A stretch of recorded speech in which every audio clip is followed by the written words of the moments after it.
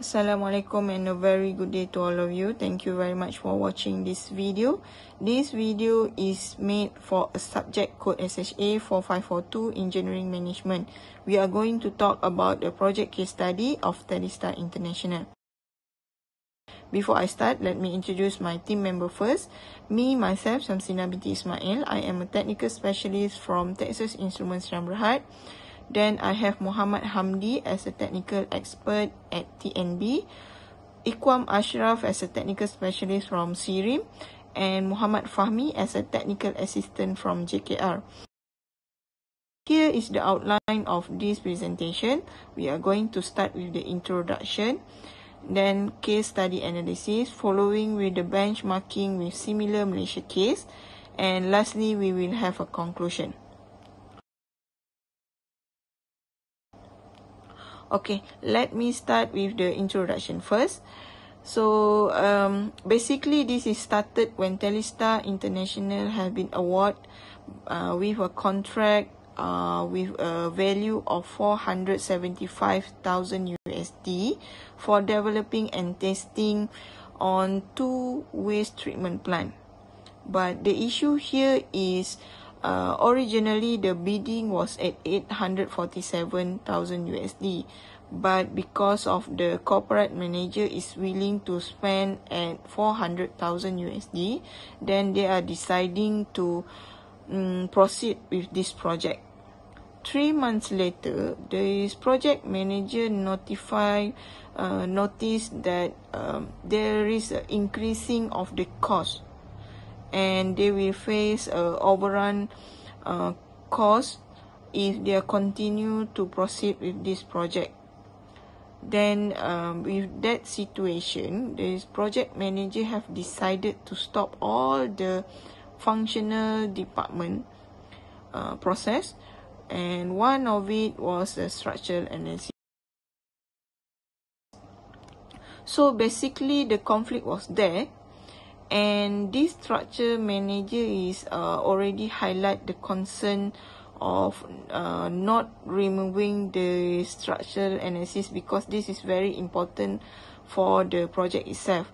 But somehow this project manager have been decided to still remove the structural analysis, because they will not they cannot bear the overrun cost for this project, and they are using the other similar plant structure test as a comparison, and but with that justification, they are deciding to remove the structure analysis.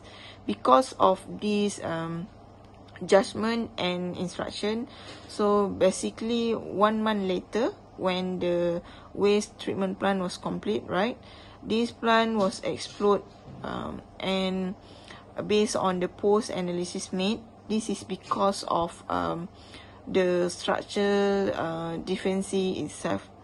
Okay, this is basically the introduction of this failure of Telestar International project during that time. So I will pass to my team members for the next case study analysis. Thank you. Bye-bye. Assalamualaikum warahmatullahi wabarakatuh, and salam sejahtera to everyone. My name is Ikwam Asyraf bin Abdul Khir. I would like to present my part in this study about the analysis of case study in terms of cause of failure about Telestar International. So in this part, I would like to explain about 3 main points, which is one of it is no proper assessment made. So the Telestar management may want to get higher profit with lower budget in order to complete the 2 units of treatment plants. They fail to draft and construct good man-hour standard based on their man-hour projection. This shows us that they have lowered their budget in process to finish the project. In addition, the confidence that lower budget can make this project successful in cost and time manners bring them to the huge losses in future. Actually, they won a bid with $475,000 from their original price, which is $847,000, with the terms and condition that any post-overrun cost might be under incur of Telestar if it happens.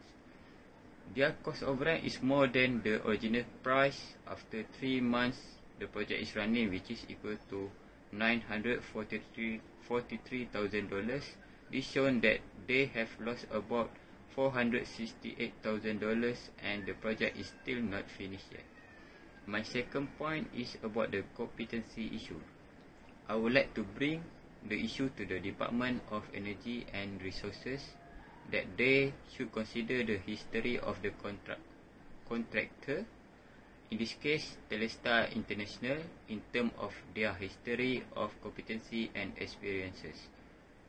So Telestar International may have better part for past 2 years in experience of managing waste treatment project before the project is awarded, but it does not make them as a professional in waste treatment industry. Hence, it may affect the competency in managing waste treatment. Specialist-based company could do it better. For example, the company that have background in handle huge waste treatment plants. My last point is poor decision making by the top management. The top management is not consider the input of all sides of the department in order to control the budget before the decision is made. Manager is ego, in this case project manager is ego with their unmatched decision in termination most of the department including structure and analysis department. He also considered that all the department is not necessary in order to cover the overrun cost. So my next point is the negligence on safety issue related. The project manager is ego with their cost overrun issue rather than the safety of the worker and the project process, and ignore when the head of structure and analysis department warned about the risk that he may face if he close the work order. So it also state that the structure and analysis department is not necessary because the plan design that they have built is similar to the one that they have tested before without any structure problems and being detected. So that's all from my part. I would like to pass to Fahmi to present about his part. Have a good day.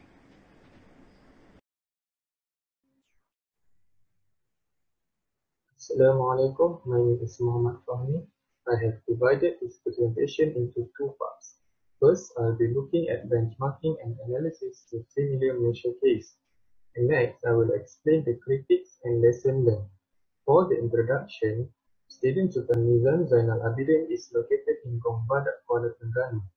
It was built in the year 2006 and finished in May 2008. It is multi-purpose stadium in Kuala Terengganu, with capacity up to 50,000 people, constructed by South Korea construction company and designed by Malaysian architect. Cost for the constructing the stadium is 290 million ringgit. After one completion, on 2nd June 2009, an undesired event occurred which involved the roof of the stadium collapse. Almost 60% of the roof collapsed on the east wing of the stadium. Even though no one was injured, total damage estimated was around 250 million ringgit. Mr. Fahad Halibul and Mr. Chaudhry Nar Ali mentioned on their journal report one of the main factors of the incident occurs due to the design error. There is not enough support used to handle the weight of the roof itself. Huge gap was made which 30 meters wide between last concrete stump and the concrete buttress. In addition to that, buckling happened to the inclined pole shows that the load exceeds the buckling capacity. Despite the design error, some defective welding was found in steel compound. It indicates poor workmanship from the contractor. Other factor that caused the incident is the condition where the strength of the material used must achieve the design requirement.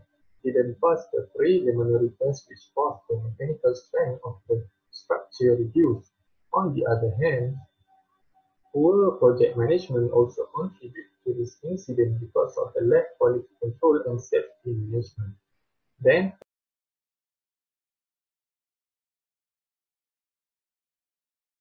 I will move on to critiques and lesson learned. From the case study, we can assume that there are two main reasons for certain certain mesodermal evidence to collapse due to the design error and poor management issue. Engineers and people who work in this field are expected to show the highest standard of integrity. Engineering has a vital impact on the quality of life for all people. Engineers should perform under a standard professional behavior that requires devotion to the principle of ethical conduct. As stated in IEEE Code of Ethics for Engineers Item Number 1, to hold paramount the safety, health and welfare of the public, to strive to comply with ethical design and sustainable development practices, to protect the privacy of others and to disclose completely factors that might endanger the public or the environment. Item number 5 also states that it is important to seek, accept, and offer honest criticism of technical work, to acknowledge and correct errors, to be honest and realistic in stating claims or estimates based on available data, and to credit properly the contribution of others. Besides that, IEM Code of Ethics Regulation on Professional Conduct asserts that engineers shall take all responsible steps to inform themselves, their clients, and employers and the community of the social and environmental consequences of the actions and the project in which they are involved. In terms of the poor management, an engineer has to be honest and realistic in stating claims or estimates based on available data. Besides that, an engineer needs to maintain and improve our technical competence and to undertake technological tasks for others only if qualified by training or experience. Or after full disclosure of pertinent limitation, despite differences on opinion among project team members, every aspect must be considered before making any decision, most importantly related to safety, health and welfare of the public. That's me at the end of my presentation. So I will now hand over to Hamdi. Bismillahirrahmanirrahim. Assalamualaikum warahmatullahi ta'ala wabarakatuh. My name is Mohammad Hamdi bin Mahadi. Okay, before this, all of my team members have been giving their presentation on our project cases study in Telestar International project and also in Sultan Mizan Stadium project in Malaysia. For this part, I want to make a conclusion from our cases study. In conclusion, though both of the cases are not similar in terms of design specification, but the root cause of the incident is the same, the management of engineers and designers. These issues can be avoided if the parties involved comply with the ethical guidelines and prioritize the public safety instead of the individual importance. The parties involved should have been more responsible in making decisions and considered every aspect involved very seriously as it affected many lives. We also think that all parties involved should communicate well with each other and be honest about their opinions or professional judgment. As a project manager, we must be responsible and put aside our individual importance, as every decision we make will cause huge consequences in the future. Well, that is all of my point conclusion. Hope you can learn something from our video. Thank you very much. Assalamualaikum.